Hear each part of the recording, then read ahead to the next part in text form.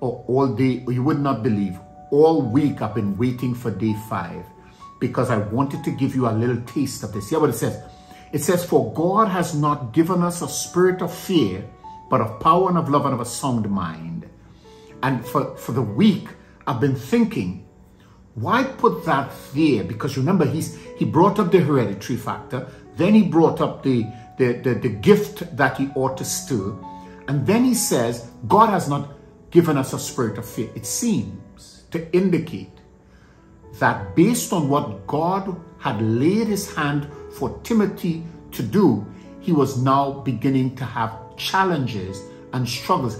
Mainly, I think, because of the persecution, mainly because of the press around him. He was beginning to think he could give half of a loaf instead of all of his life. Now Paul says, God did not give you a spirit of fear. God did not give you a spirit of fear. God did not give you a spirit of fear. God did not give you a spirit of fear.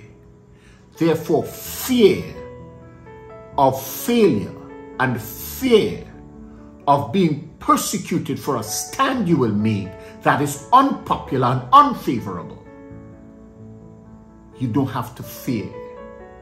You could stand. You could stand in the storm and make the statement, because God did not give you the spirit of fear. But hear what he gave to you: love.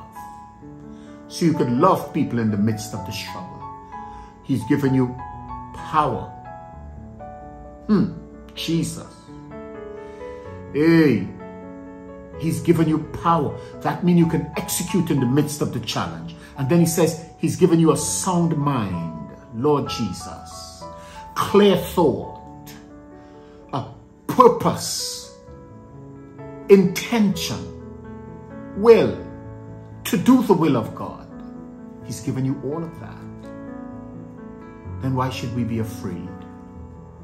What David said in the Psalms, though an arrow, though he will not fear the arrow that flieth by night, nor and you get the picture that in the midst of danger, we could stand without fear, without feeling intimidated by this circumstance. We could stand.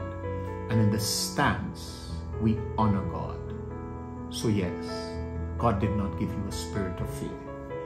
This week, this weekend, next week, stand. Stand firm, stand sure, stand doing the will of God. God bless you.